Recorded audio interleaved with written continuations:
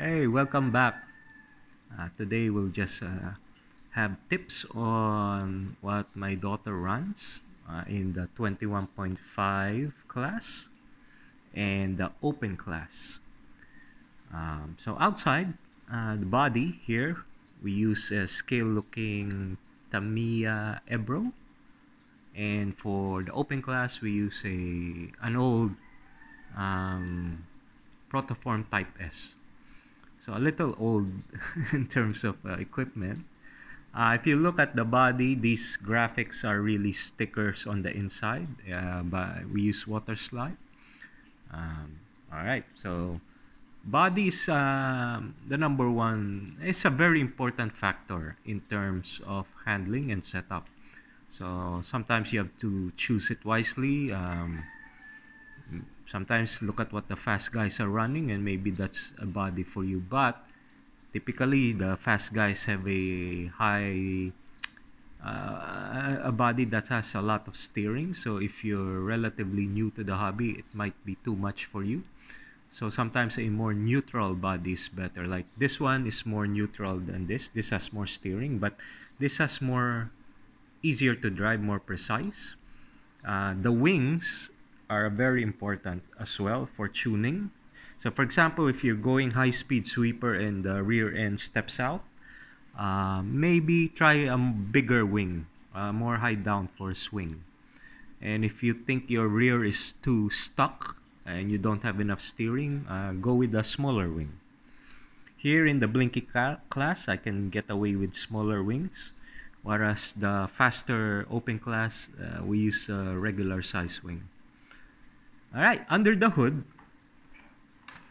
yeah, so here, both are relatively old 20 X-Ray T4 2018 model. So it's still rear motor drive, despite the popularity of mid-motor. But right now, I believe, or at least these are the two, probably the two fastest chassis or on our local track for club racing.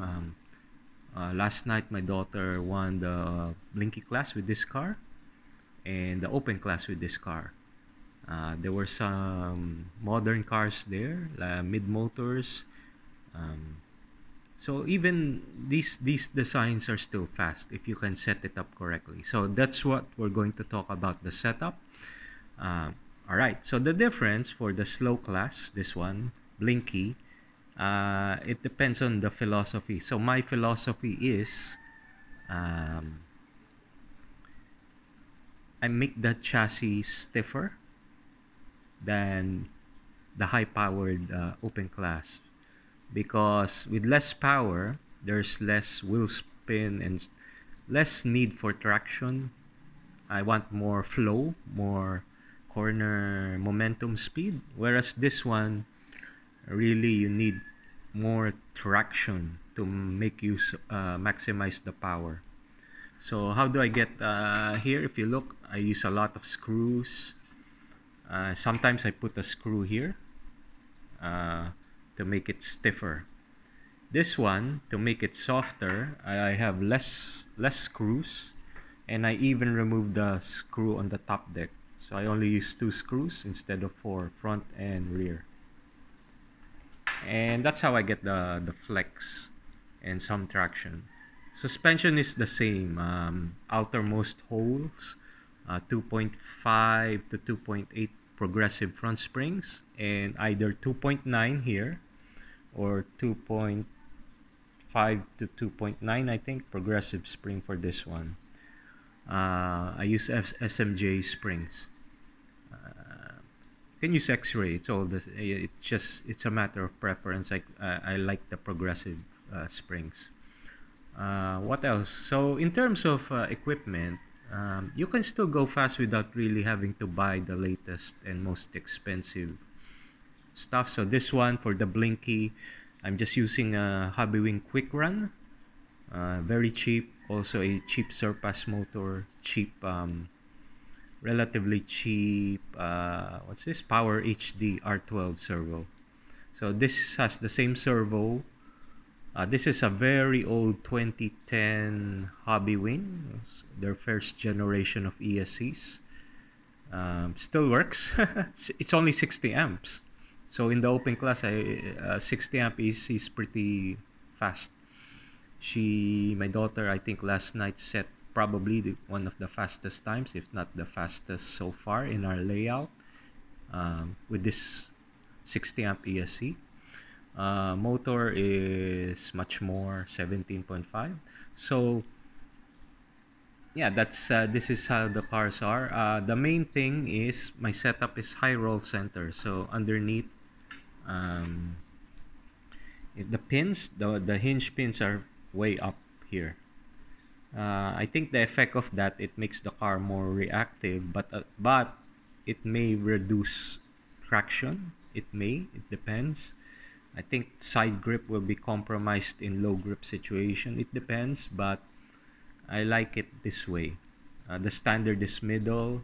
I've tried low roll, but it depends on your track, I guess, and your philosophy. So both of them are high roll centers, to try to get the maximum corner speed out of the car. Because these are old cars, and I'm just trying to find ways to really make it competitive, uh, compared to the modern cars. Yeah. So apart from that, yeah, there's a lot of tuning when it comes to these spacers. I use the longest camber links for stability and less camber changing. I like things to move a little less. So I don't like a lot of camber movement. I don't like a lot of bump steer. I don't like So everything I try to set it up with minimal changes as the suspension compresses to keep the car stable. Uh, what else is the question? So here is a spool. The rear diff is 3K oil, and this one is slightly heavier, 5K, so that on power exit it will steer more. We can put more power without it understeering too much. The battery is silverback, but this is very old. This is from 2018, but still good. So still capable of pushing power in local club racing. Charger is this cheap, I think Turnigy AccuCell, very cheap, like $30. I bought it. It can only charge to 6 amps, but yeah, even in the stock class where people charge 20-40 amps to get that extra time, I don't bother with that. I like to run it. I don't want to break my batteries. So I think the biggest part is really the tires and the traction compound. So I was using last night. My daughter was using Rush tires that were pretty old. They were from 2018, so they were not brand new, but the traction compound we developed, my daughter and I, called Gold. I think you've seen the prior videos. That really helped a lot in making old tires competitive. And in high grip, it allowed the car to really be easier to control, less traction roll, and still have that speed. So the philosophy is not always maximum grip. There must be too much grip will make your car traction roll too edgy, too hard to drive. It's just hard, and the speed, every time your car is edgy, it rolls suddenly. I think that loses momentum. So this is more flowing. So even in high grip track, the car is relatively flat and stable, but with enough forward traction to keep it moving fast. And that's it. There's no secrets to our setup. I'm happy to share. Oh, if you want to notice, that lap record, the track record was done without a front sway bar. I removed it because my daughter keeps saying she needed more steering. So in the end, I just removed it. Even up to the time it was very high grip. And for some reason, she said the car was still pretty good. Not she liked it, so I kept it off. But this one, I have the sway bar front and rear.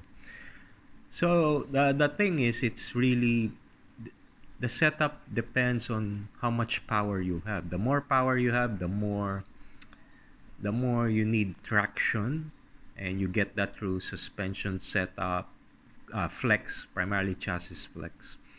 If it's um, slow class where the power is it's hard to get wheel spin and overpower the car. Make it as stiff as you can is my philosophy, so that it can get as much corner speed as possible. Ah, so setting for the this one is there is no turbo. I use a lot of boost. So 20 degree on the motor. Boost is plus 36. So as you go up the throttle and the RPM, it adds timing. So 20 degree plus 36 in the end. That's around 56 degree timing from zero to full acceleration, full throttle. This one is Blinky, so no. The gearing here is 3.7. FDR is sorry, yeah, FDR 3.7. Timing is 45 degrees. I try to keep the motor in the 140 degree temp, so nothing. This one makes a big. This one helps putting the shroud. It really helps cool the motor. So just try it. I mean, the cooler your motor, the faster you go. This is very cheap to do. Just plastic and cut it. So the airflow is really directed at the motor. That's one tip I would like to share as well. So just make it. It's easy to make. Um, the belt, I put the traction compound I use, that is very safe. I put it on the belt as well to make it more free. And I notice it is more free. Um, for I'm lazy in terms of maintenance, so for the joints here, I just put what do you call it, the engine oil additive. So it's a thicker engine oil. I put it here and just put it, yeah, that's it. I don't even disassemble or remove it from the car, and it seems to work. If it's good for the engines, it must be good for RC joints.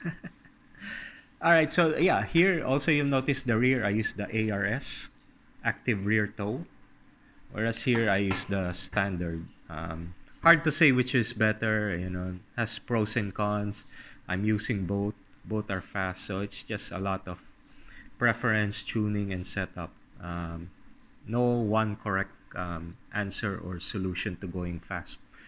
Depends on your philosophy, driving style, and so on. So our philosophy, me and my daughters, need cars to have flow. It should flow through the corners, less herky-jerky, keep the momentum, smoothness. Driving smoothness is more the philosophy here. And what else? So if you still have questions, just drop it in the comments. Happy to share tips. No secrets in my channel. As much as I can, I want everyone to enjoy the hobby. So if you're a newcomer, don't get intimidated if you think you need the best equipment. We have some drivers really using. There are some touring cars that are really cheap right now, like $100 just for the chassis. And it's modern design. That should be good enough. Way more good enough than what you need. So you don't need to buy the newest kits that are like $600. They're good kits that are just 1/6 the price. Even the electronics, you can get it. Buy the cheapest you want. It's really, you have to get the traction compound, and a decent set of tires. The tires, probably, if you're a newcomer, you can use that for 6 months. Just keep running it until it really dies. So the hobby can be cheap for newbies. It doesn't have you don't have to follow what the other people are doing, that they spend new tires every race day and so on. And so my daughter uses 2018 tires given to her secondhand. So we don't buy tires. People donate tires to us. I don't like to buy tires. So they donate their old tires, and we use it. And luckily, the traction compound we developed helps really restore those tires to give more speed And that's and yeah, so luckily last night she won both the Blinky and Open against some of very fast drivers in the fastest drivers in our country. It's a club race, but still it's a good competition. It's a lot of fun. So it still can be done. It's still setup plus driving is still very important. It's not just about the equipment. I've seen TT02s go fast. If you saw my other video, my friend Vincente, his TTO is so fast. It's scary. And it's like not, it's underpowered, but yeah, he's driving it very well, and he set it up very well. So yeah, the setup really has a lot to do with speed and practice. So my other video prior to this was also practice. We go to the track, try to get as much practice as we can. Yeah, those are the real ways to go fast. Not think that it's all about stronger equipment. If you look at this is not the strongest. It's not even, I've seen newcomers have stronger equipment than this. But I appreciate what I have, and I don't like to really. This is a hobby. It's not. I wish I can buy the new kits. I like the new X4. It looks great. Yeah, but at the same time, I also saw the Mugen, and it looks great. Yeah, so they all look great, but I like this because it's a tank, meaning these X-rays are so durable. I haven't replaced a single part yet in over 3 years of racing hard. Kudos to X-ray for building strong kits. Yeah, that's it. I don't think there's any more I can add for today. It's a nice Sunday. Let's enjoy the day. Summer racing. Have a good race day. If you're, hope you guys win as well. And let's try to keep going faster together. Sharing tips and ideas, and keep practicing. All right. See you. 5, 6, 2, 7, 9, 3, 4, 1, 8, 5, 6, 2 minutes left, 2, 7, 3. We have Porsha in the lead with the fastest lap of 0.7. 2, 7, 3, 1, 9, 4, 5, 8, 2,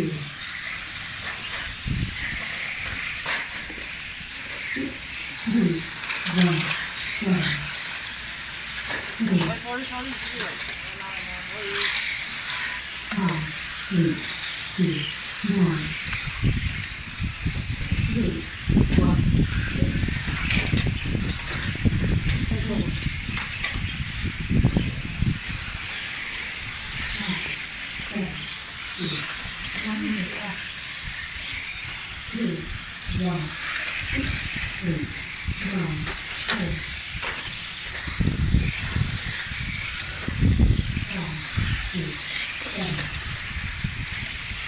Yeah, so this is the 21.5 Blinky class. Lots of drivers today. Good fun.